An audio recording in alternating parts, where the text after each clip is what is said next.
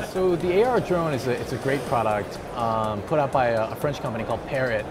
And I had seen them in the past before, but never really driven one or flown one, I guess, or touched one or anything. Never been close to one until my friend Steven and I had this idea for the hack that we were gonna buy him, figure out how to fly him on our own, and then try to take things to the next level. In the past, I was working in medicine and had the idea to put voice recognition together with medical visualization. So I did that maybe a month ago, and that was really interesting. But now, rather than working in medicine, my friend Steven's actually a former Army captain. So we're exploring different ways that you might use a drone in the battlefield. So what if an individual soldier could send a drone ahead and scout for him, rather than to risk his own life by going into that tunnel or into that cave. So you'll see how we're putting voice control together with visual recognition to make this drone fly on its own and be kind of a pet for the soldier.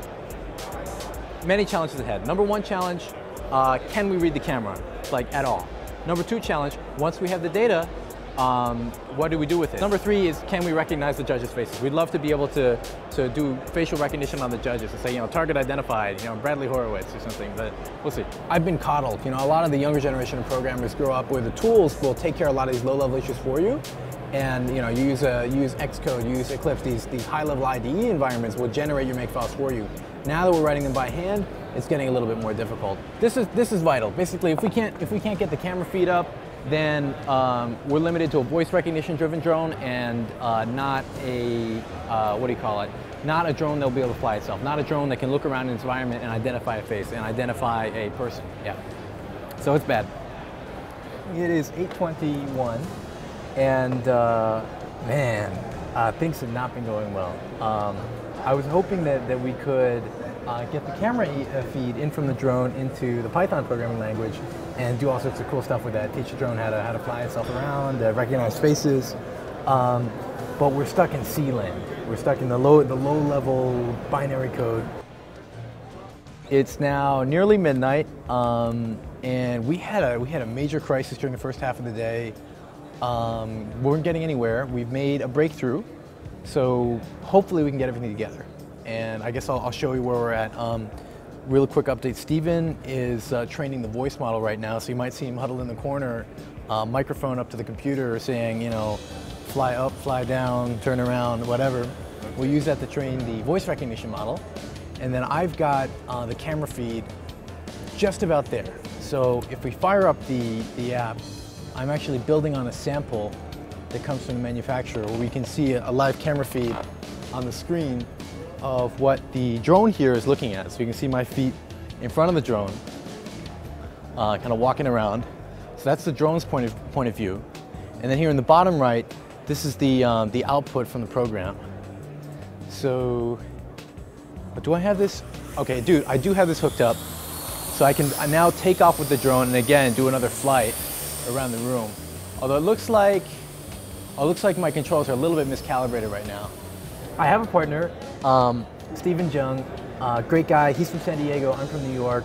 I've actually been helping Steven pick up code on his way to jumping into startups. He's got a military background, worked in finance for a long time, now he's moving into high tech. And so we're kind of, I guess, consummating our relationship here at the Hackathon. but yeah, right. I've been to 4 Disrupt Hackathons, I think. I've been to San Francisco 2010, New York 2011, New York 2012, and now San Francisco 2012. As you can see here, we have some of our lunch still standing. That is going to be probably a 4 a.m. snack. Right now we're doing a full end-to-end test. We have our sound model in place. We've tested it with the microphone. Right now we just need to make sure that the voice commands are coming into the drone autopilot. And if that's working, we're going to do a test flight with voice control. We have 15 minutes on the clock and counting. I think we might actually make it. Losing confidence, but we'll see, man. Gotta give it your best. Run over and tell him, man.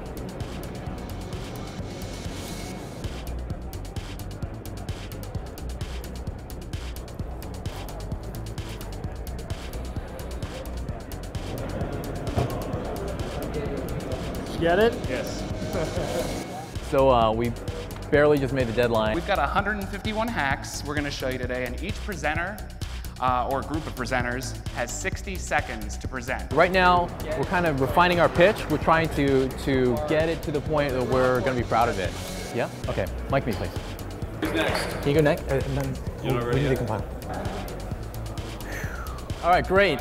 The frightening truth is that drones are a reality. But as the average Army Ranger knows, often when you need them the most, they're too far away and maybe in someone else's hands, which is why we built QUADRO, the personal drone, a fully real-time voice recognition engine for QUADRO. So Steven, without his hands, can give it flying instructions using only his voice. And this is a fully offline voice recognition model. Looks like we're getting a little out of control. I might need to bring it forward. Sorry about that, guys. But this is a fully offline voice recognition model. So one more time. Turn halfway. All right, we're getting a malfunction here, but not only have we built voice recognition.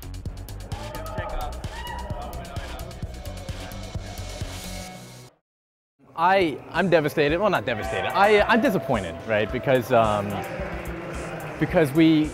it was a roller coaster, right? In the beginning of the hackathon, the first day, it looked like we weren't going to get anywhere, and then we had a rally right around, just before midnight, maybe like 9, 10 through midnight, and trucked on through the night, Steven and I, and we got it to the point where the voice recognition was working, where the vision was working. We had everything working.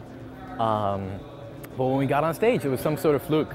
Something fell apart, and I couldn't, diagnose it, in 60 seconds on stage. So we had to take what we could get. What really is going on here is just the level of complexity of the project that we undertook is on the higher side of things. And not to take anything away from any project out there, but certainly one small thing out of all the many things that we had to put together to make this thing actually work.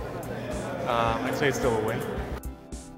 Two runners-up that get to go on stage and present for about a minute at Disrupt, right? On Wednesday at on 1:45. Wednesday, is Heat Data. And Autopass? And Octopus? Octopus. Octopus spelled very So if you guys strangely. can come up. Come on down! The winner of this year's? This year's hackathon in San Francisco 2012 is, we should just do this. Live Volt! Woo! We did good. Next time I want to do great.